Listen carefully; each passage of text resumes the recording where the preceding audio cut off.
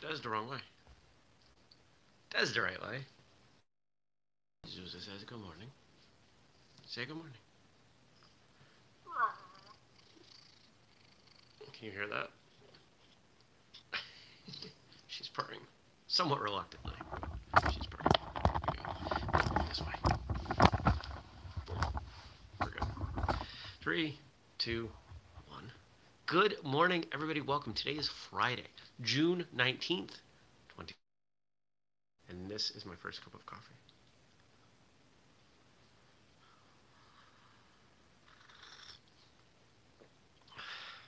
There we go. That's good.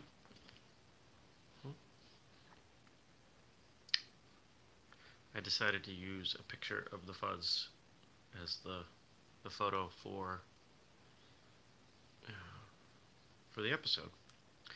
It might be only the second time it wasn't a picture of my face. Been doing the show long enough that running out of angles to make this different, so I figured just take a picture of her. She's been on the show all week, haven't you? Oh, the joys of having a cat. I slept terribly. I slept absolutely terribly.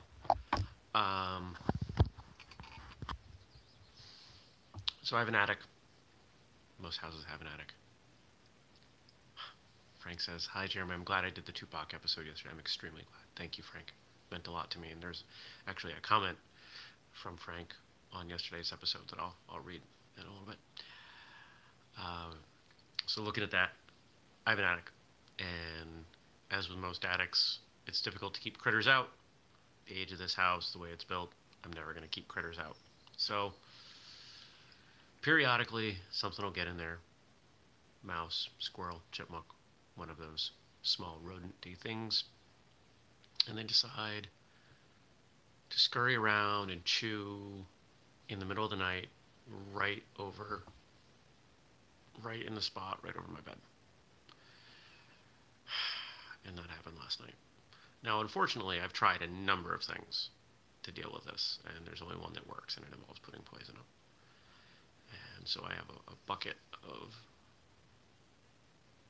bait blocks, and before I go to work today, I will throw a bunch of those up there, and the problem will be gone for a while. I hate doing it. I absolutely hate doing it. I hate killing things. But it comes down to the life of a squirrel, or my ability to sleep and not go insane and murder people. I choose me over the squirrels. So that wasn't great. But we have a solution. The deck on the back of the house is supposed to get finished tonight. Got a text from my buddy. Well, what are you doing? She's got a mat. She didn't want me touching it. What happened yesterday? Went to the gym. Had the massage therapist work on my neck and my shoulder, and I feel much, much better. Client meeting. Did a bunch of work. Started writing out some of the programming for the fight conditioning program. That's going well. That I feel like that's on track. What else? I don't know. There's not much else. Just working, right? Working, emails, setting stuff up.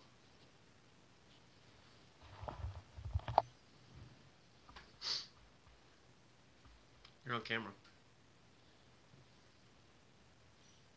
Toast? You don't drink coffee. She'll try to put her tail in my coffee, though.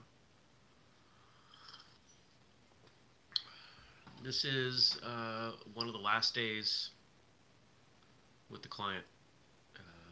Yes, Frank, I do want to hear a bad cat joke.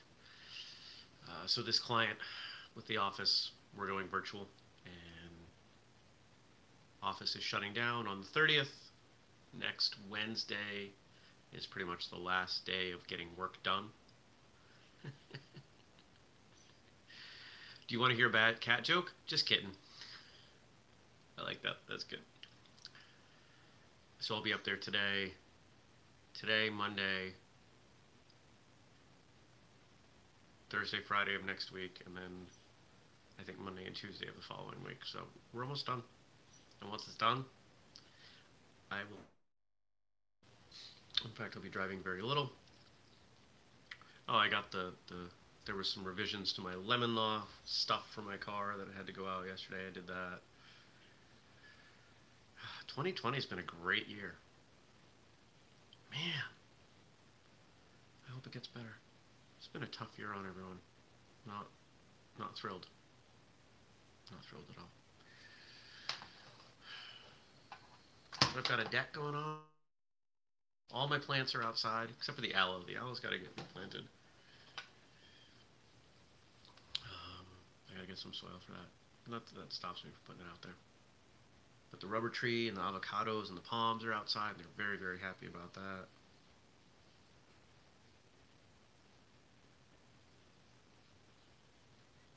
I'm probably not the only one who can feel when plants are happy. You can just tell. You can just tell when they're happy. Now we got some stuff that you guys wrote in. Let's see what it is. The very pixely live stream image of the cat. Cat next to a cat. That's you.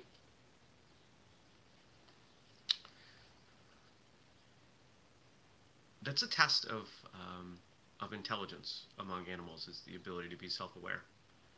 And obviously human beings have it. I think not all, most primates have it, but there are a couple other animals that have that. You know what I've read is a really smart creature that we wouldn't think of is crows. And the reason I'm thinking of crows is because there is a small flock, aka a murder of crows, that has moved in around here. And they're the most obnoxious animals, and I saw one of them in some manner of conversation with the other 5 out on the lawn.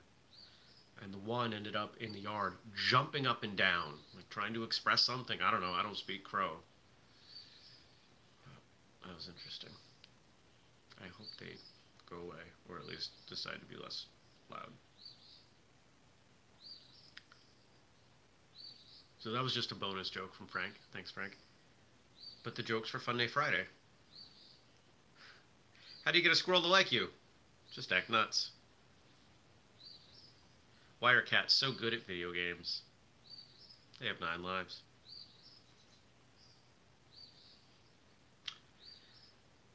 So yesterday's episode was some quotes and lyrics from Tupac's music.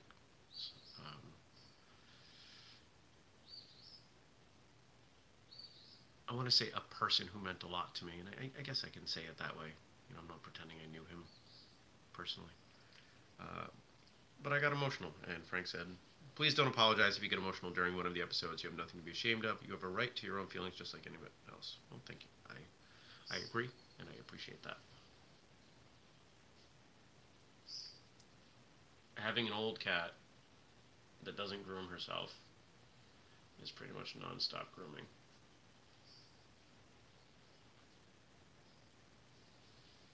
Pulling mats. And here's what we got for today. A kata is not fixed or immovable. Like water, it's ever-changing and fits into the shape of the vessel containing it. However, kata are not some kind of beautiful competitive dance, but a grand martial art of self-defense, which determines life and death. Kenwa Mabuni. I don't know Kenwa Mabuni, but I agree. The thing that I think people don't get about forms is how varied they can be, how personal they can be. They say that an artist, or a musician, the best musicians play the space between the notes. That's what great forms are. It's the space between the movements. And that's something I've been talking about for a few years. Every form has some manner of right way to do it, depending on the school, style, whatever.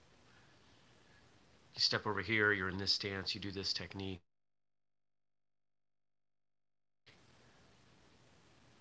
And there's even a way to get from one to the next. But what about the space between? What about the difference in the timing of the foot going down and the punch going out? What about the expression on the face? What about the tension? There are a significant number of nuances that you can look at. And if you look at the way two people, even within the same school, do the same form, there's difference. Even if you look at, synchronized forms, which is a competitive division in some tournaments, you'll see that if you look closely enough, the people who are synced up still have some slightly different aspects. It could be the way that, a hand flourishes. It could be the angle that the elbow rides out at for certain techniques. It's there. It's always there. And that's what makes that division challenging, is that they're trying to synchronize absolutely every aspect of what they're doing. I think that's really cool. But here in the quote, it's talking about the self-defense aspect of a form. Here's the part where I think people forget about with forms. People talk about bunkai, the application. Great. That's awesome. That's important. Why in most schools does a student learn a sequence of movements early on? Because it's something they can practice. Because it's something that they can refer to. It's playing your scales in music. It's...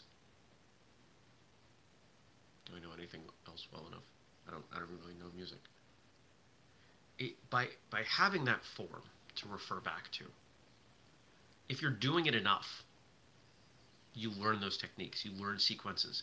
You have those things that you can do to defend.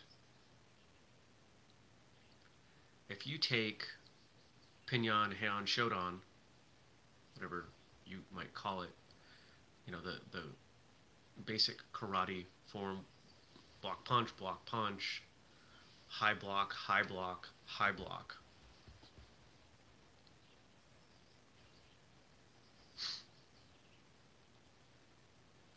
If someone throws a kick at you, if you've practiced that enough, you will see that if you step in and block it and step through to punch, there's an opportunity there, instead of stepping back to block and moving away.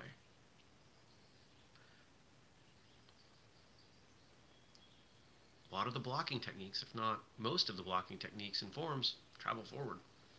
Most of us travel backwards when we spar. Why? Because it's safer in the moment, but it doesn't help you in the exchange. So when we look at forms, we can take that sequence of movements and we can apply it. And not just in a bunkai sense, not just in a practical application sense, but in a repetitive training sense. It's saying your ABCs. It's singing the Pledge of Allegiance. It's all these things that become ingrained if you do them enough. How many of you, if you stepped to the left and threw a low block, a downward block, would really want to throw a straight punch after? But quite a few of you.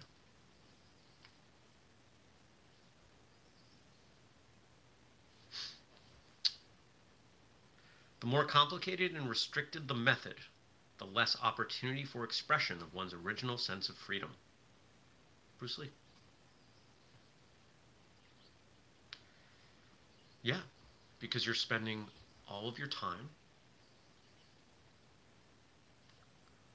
You're spending your time working on the complexities. You have a finite amount of energy and focus that you can devote to things.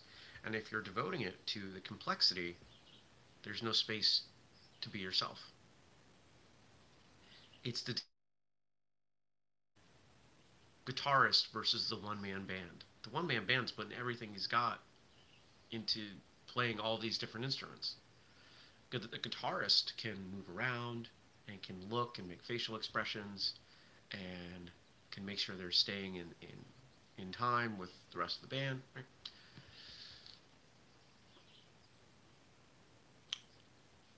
One of the words that I've come to appreciate, something is elegant when it is simple and effective. It's simple but beautiful. It's doesn't need to be more complicated. And I think a lot of what we do in martial arts passes over the elegant. Superfoot Bill Wallace's system is elegant. It comprises 3 kicks. We'll say 3 to 4 core elements of footwork and 4 punches. That's it. It's the entire system. And you might look at that and say, well, that's too restrictive. There's not enough content there. There's not enough variety. The man went undefeated at 23-0. Generally regarded as the greatest kicker of all time. Oh, and remember, he only worked one side.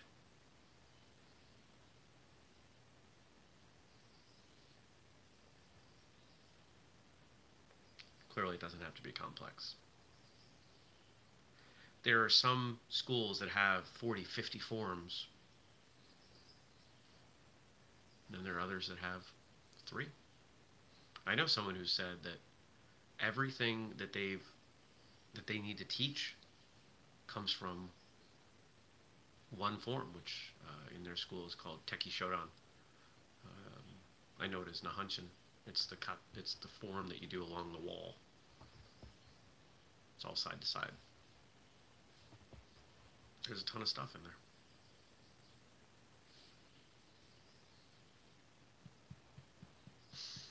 And I think that the lesson that comes out of that is, are you overcomplicating things in life and training? Take it back to the basics. The basics are fundamental. They're foundational. It's what you build everything else on. The stronger your base, the more you can add, but you don't have to. How solid is a big, concrete, expansive one-story building? It's not going to fall over.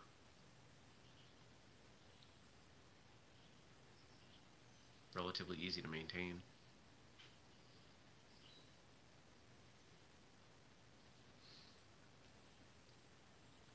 And then think about towers.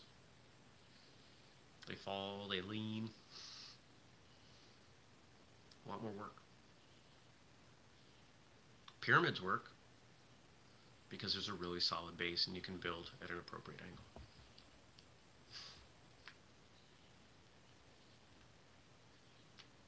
As a lifelong practitioner of martial arts, I'm trained to remain calm in the face of adversity and danger. Steven Seagal. It's unfortunate that Steven Seagal has become the target of so much criticism.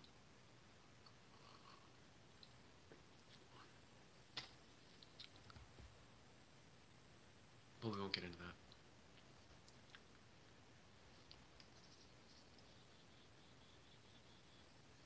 Remain calm in the face of adversity and danger.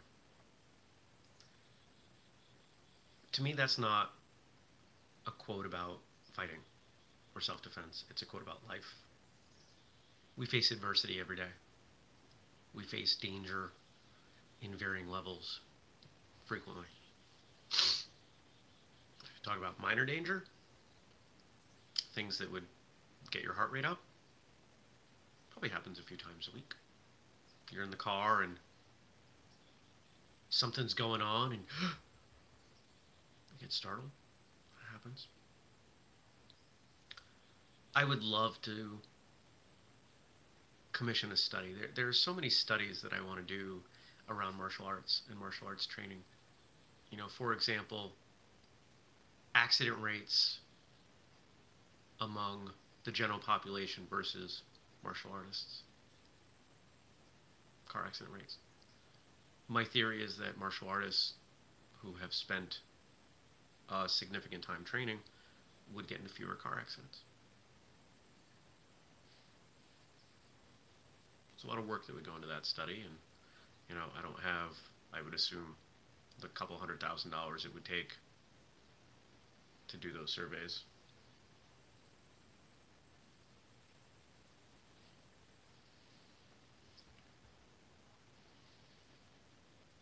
Maybe someday. Because I believe if we show statistically all of these things that martial artists fare better in, car accidents, health, longevity, cancer rate, I don't know what other data we can pull out. But the car accident one I'm pretty confident in.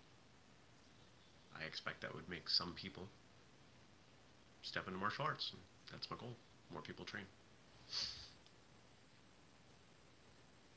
I should go watch Above the Law again. It's been a long time. Do not fall into the trap of thinking that just because a kata begins to the left, that the opponent is attacking from the left.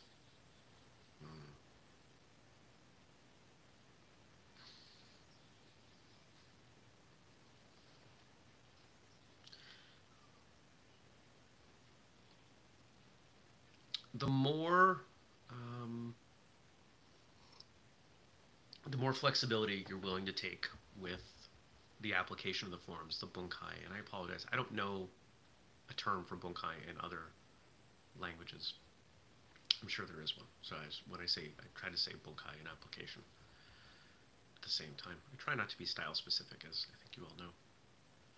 If we take that example of step to the left, low block, straight punch.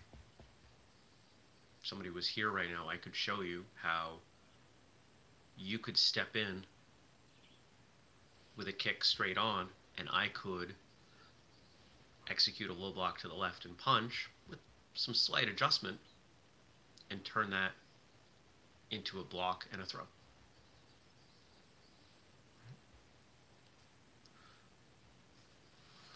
Yeah. We'd want mats. Your leg would get stretched and you would definitely fall. Less of a throw, more of a forced stumble.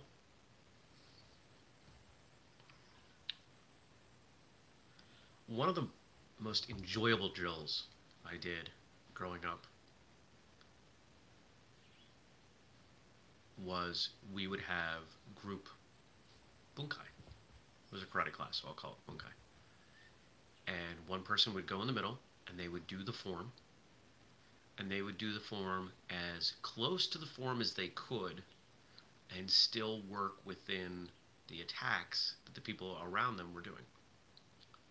The people around them, their job was to not come up with ridiculous stuff, but to have a little bit of variety. So if we take, again, low block punch, that could be you step in with a front kick. It could be a back kick. Is it likely to be a back kick? No, but that wasn't the point. This was usually in the kids class that we did this, but it happened in the adult class too. And the intent was it helped us on both sides understand the form better and what it could be. And now, for example, anybody who has done Taekwondo and knows W blocks, which are the most ridiculous block on the planet, I understand that the encyclopedia says you are blocking two people. Nobody would ever step in between two people and block them, put their arms up to block both of them. That's ridiculous.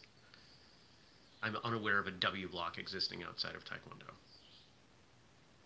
There's a throw there. I could show it to you. Somebody steps in with a kick, scoop, scoop the kick, and there's the push. I believe there's another level, another layer to Taekwondo that the encyclopedia doesn't go into.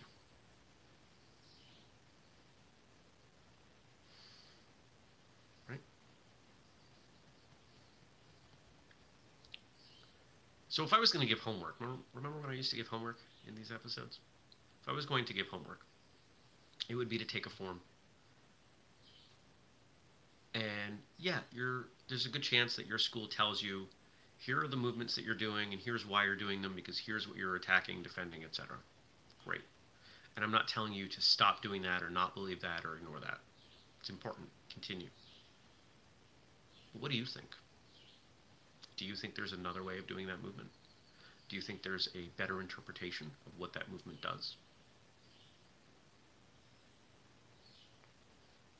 I believe some forms were constructed not with actual application in mind, but simply to practice sequences. If you look at the Taekwondo forms, there are certain patterns these are the ITF forms, those are the ones I know. There are certain patterns in the construction of the form that, okay, in this form we're practicing this, this, and this. In this form we're practicing this, this, and this. It's very militaristic layout. I think I finally mastered the coffee. 190 degrees, 2 heaping tablespoons, pinch of salt, cat on the lap. We've got another 90-degree day. I gotta go water some plants. This is the challenge in putting plants out. They're harder to water, but I'm gonna go do that. Now I hope you have a great day. It is Friday after all, so I'm not gonna see you until Monday. If everything goes right, knock on wood, we will do an episode of First Cup from the porch, the new deck. Maybe Monday, we'll see. Depends on if everything gets done. But I think so. I'm supposed to go to a body of water tomorrow, be that a river, reservoir, I'm not sure. It's going to be hot. I don't know that we officially broke 90 degrees. Frank says, I love what one guest said, practice doesn't make perfect, it makes permanent. Yes. And it's interesting that that concept right there, that is the heart of the programs that we're doing at Whistlekick. You take a look at the strength and conditioning program, you take a look at the speed program and the new fight conditioning program. It's all based around the things you practice, in the way you practice, become permanent, or at least more ingrained. I don't know that we broke 90 on Wednesday. We did yesterday. We're supposed to break it today and tomorrow. We could have like a 6-day stretch of 90-degree weather. If not, it's going to be really close, 88, 87. So that's hot. We don't get a lot of that up here in Vermont, but it's been a nice summer so far. So I'm going to go swimming. I hope you have a great weekend, whether you go swimming or work or train or sleep, whatever you do. Have a great weekend, and I will see you back here on Monday. Drop me some questions, drop me some comments, things you want me to respond to, and I will do that. And of course, if you're new, make sure you subscribe and turn on notifications. Thank you to all the Patreon supporters, all of you who have purchased things at whistlekick.com with the code FIRSTCUP15. It means a lot to me. It helps offset the costs of all the things that we do. I'll see you on Monday. Take care, everybody. Peace.